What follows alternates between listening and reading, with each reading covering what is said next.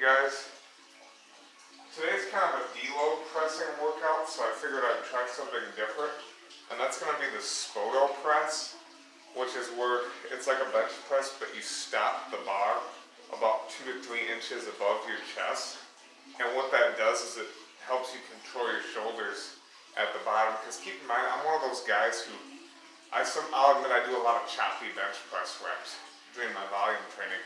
Now, some people say that's not really a big deal, but I feel that if I can gain more shoulder control, on some of my lighter days, that could be something that would help me out in the future. So as I lower the weight, I really have to control it more. So there's not really any room for like choppy half repping.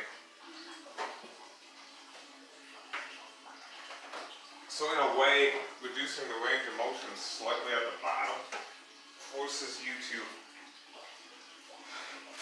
lock out better at the top. So I mean, this is a good variation to use. Guys like Spoto incorporate it.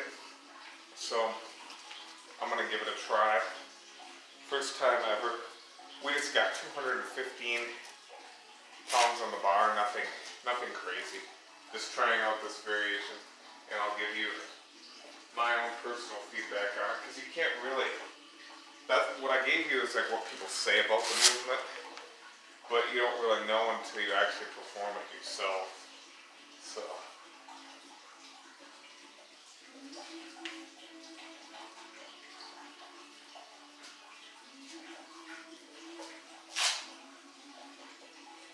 You want to hold it for a 1 count at the bottom. So it's like a pause board press with an imaginary board. There's no board.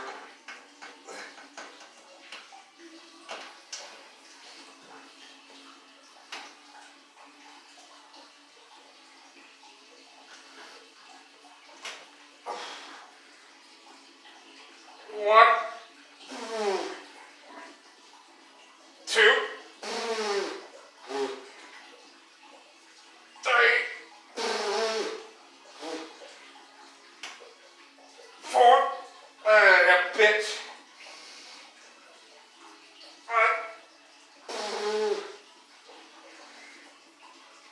6. Okay, so it was just about everything I said, and it was hard to honestly pause it like a couple inches above, a lot harder than pausing it like directly on your chest like a normal pause bench. So definitely a good variation to include. So give Spoto presses a try on like a deload day where you want to mess around with something different. So I recommend them now. I like the Spoto press.